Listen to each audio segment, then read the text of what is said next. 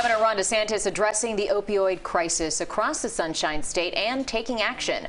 The governor today signed House Bill 95. The bill would give a felony murder charge to anyone who distributes meth that leads to a person's death. It would also enhance penalties for anyone selling drugs near a substance abuse treatment facility and increase the mandatory minimum sentence for trafficking fentanyl. We can and must lower the demand for drugs through education and outreach programs, but we also must fight the supply of drugs and crack down on dealers and traffickers, particularly of substances like fentanyl.